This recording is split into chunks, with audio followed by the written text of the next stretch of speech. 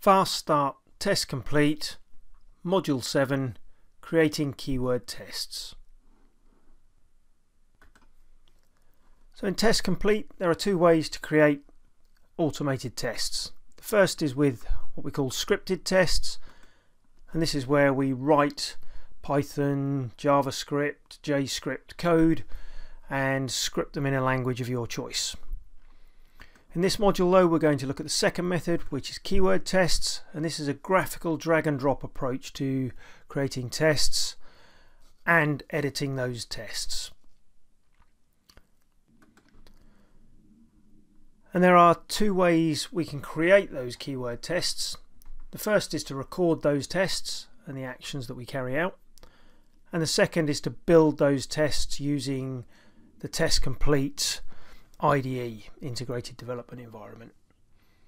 So we'll look at each of those in turn. The first one then is the method of recording those tests, and we can do that by clicking on the record keyword test, and when we click on that button, minimizes to the taskbar, leaves us with this recording bar, and the application under test is presented for us to start recording the actions.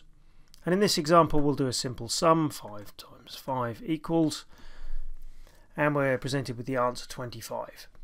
So TestComplete has recorded those actions, those click actions, against the 5, multiply and equals buttons, and we have a result presented in our Calc Plus results window. At this stage we might want to validate that result, and in TestComplete terms this is called a checkpoint, and on this recording bar you'll notice we have a checkpoint button, and if we go for a checkpoint called a property checkpoint, we'll get presented with a window, and we need to carry out a couple of actions here. First is to identify the object we want to check, then the property of that object, and then specify the value that should be set to. So we can define the object by pointing with the crosshair.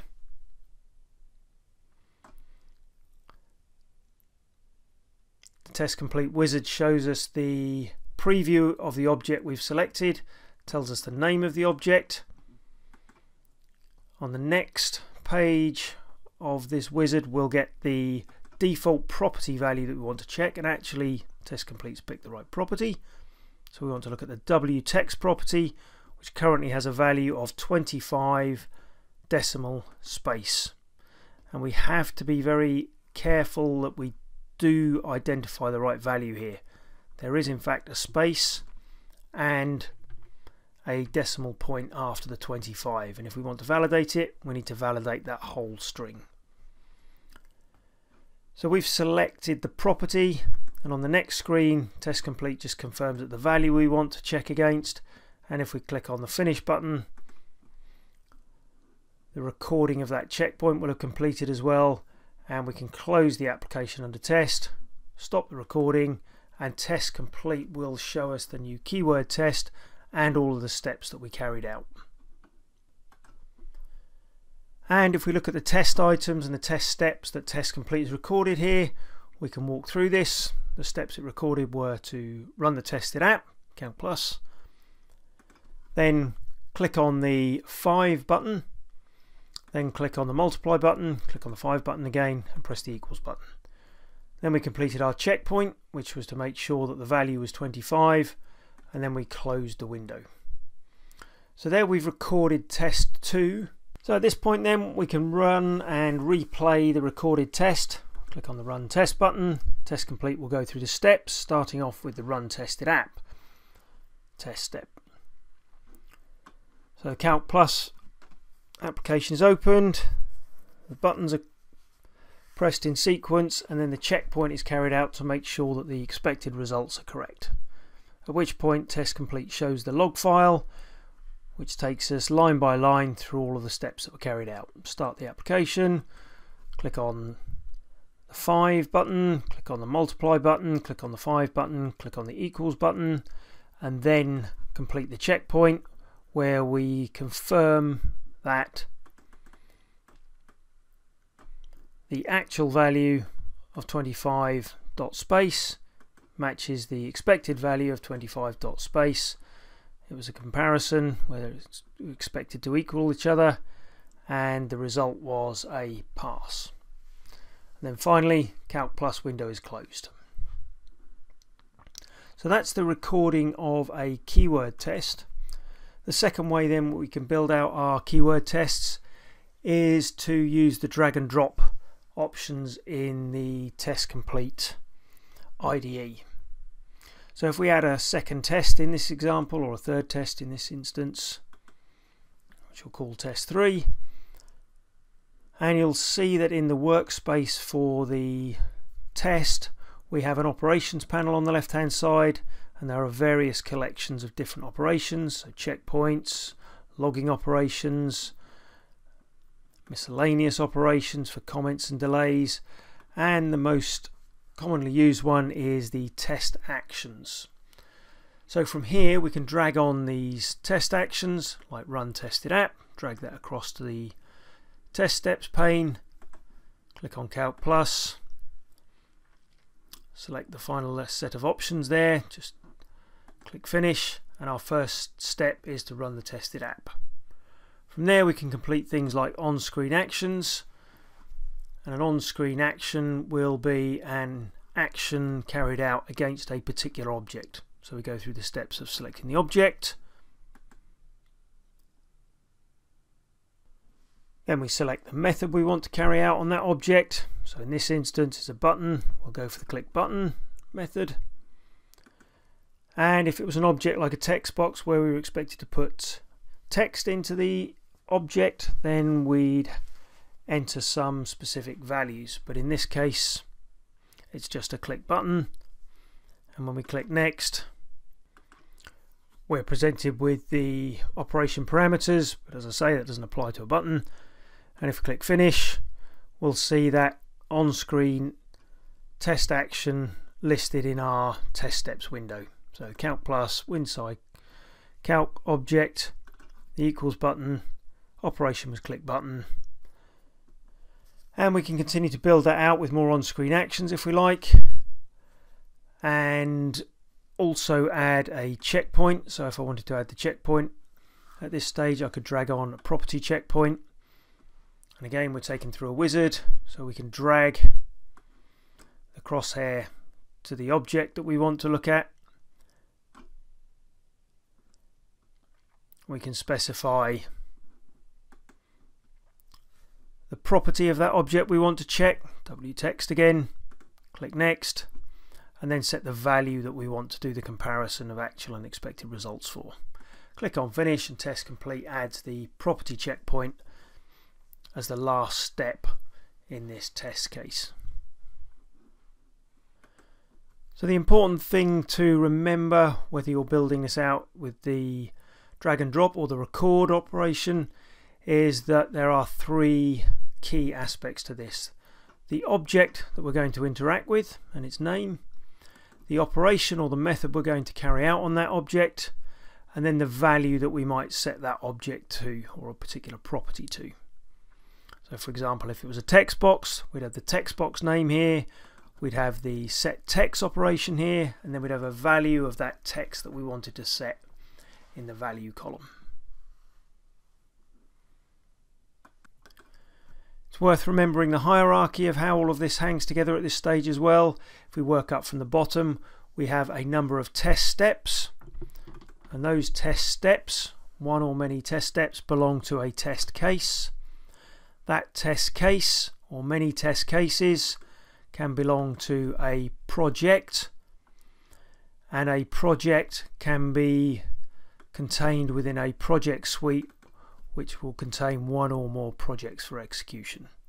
So the hierarchy going back down then: project suite, project has a number of test cases, and a test case will have a number of test steps. You'll notice also on the test workspace area that we have three tabs down the bottom: the test steps tab, which we've already been looking at, a variables tab, and a parameters tab. And both of these tabs allow us to manipulate or feed in values that might change either at the start of the test or during the test execution. And that really is the distinction between these two. Parameters are values you set that are fed into the test just as it starts to run, and they don't change at runtime. Variables are values that you may change at any point during the test run, so you might increment a particular value. We can add parameters and variables by right-clicking in this pane and doing add parameter, and we can give it a parameter name. Call this calc num1, and you set the type, whether it's an integer, boolean or string for example, and maybe even a default value. And those parameters then can be used at the test steps. So if we were to have a test action of an on-screen action for example, and that action was to be carried out against the WinSci calc window, which could have a keys method which simulates one or more key presses, and that keys method expects a value, and that value in this instance we could set to that parameter. So instead of putting a constant value in there of some keys to press, we could use a test parameter, and we can pick the test parameter that we've just selected there. So in this case, if we move that up and we just disable these other test steps here quickly, disable those operations so that we only run the start calc plus and the keys operation, what we should see when we run the test itself, that the tested app will run. That's the first test step, and then the keys method will be run against WinSci calc, and it will use a value, or the keys that we'll press is the value that are set as part of those parameters 111. So if we run that test, it checks that we want to use those default values. If we click yes, Calc Plus starts up, and you'll see that we've got the keyboard input there, and that keyboard input was the input of that 111 string. Where you'll really find this concept of parameters useful is when you start to use or reuse tests in the project area. So when we drag on test 3, you'll see here that we can specify the parameters, and we can change those values, and we can repeat that test, and we can repeat it with different values each time round. So the key to remember with parameters is that these are values that are fed in to the test at the point at which the test starts to execute.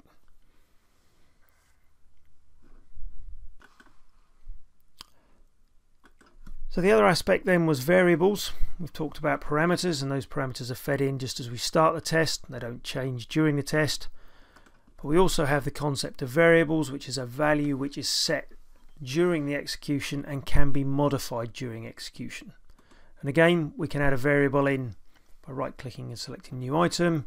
We give it a name, var1, a type, and again a default value, which might be 1111. Where variables differ from parameters is that you can set those variables at runtime, and if you look in the statements section of the operations panel, you'll find a set variable value, and if you drag that on, we'll get the wizard. You select the variable var1 that we've just defined, you can set the value in there, so maybe 2222. And that variable has now changed, or will change at runtime, to 2222. And if we were to do a similar sort of thing where we use the keys operation, I'll just copy that, paste that in, drag that down there. So we've set the variable to 222 there, and instead of using the parameter, we just fed in at the start. We're going to use a variable here, and we can use the ellipse here, and instead of a test parameter we can change a variable, and in this instance we can go for the test3 var1. So now we set the variable, carry out the keys operation against the WinSci application, and we use variable var1 which is set to 222. Again, unlike parameters, we can continue to change that variable at runtime, so we could drag on, change it again, var1 constant, change the value this time round to 333, and again carry out this keys operation, paste that after there, and this time it would be the variable value 333 that is entered using the keys method against the WinSci object. So in short, parameters, use those to create permutations of your test when the parameters are fed in at runtime for each instance of the same test. Variables we can set during the test execution and modify them during the test execution, which is useful if we're iterating through loops during test execution and need to change the value each time we go through a loop. We'll look at variables and parameters and how we use those in tests and projects as we build those up in a later module, but for now, as long as you grasp those key concepts and become familiar with the concepts of adding variables and parameters to your tests, you'll be in a good place to start building those tests as we look at some more advanced topics in later modules.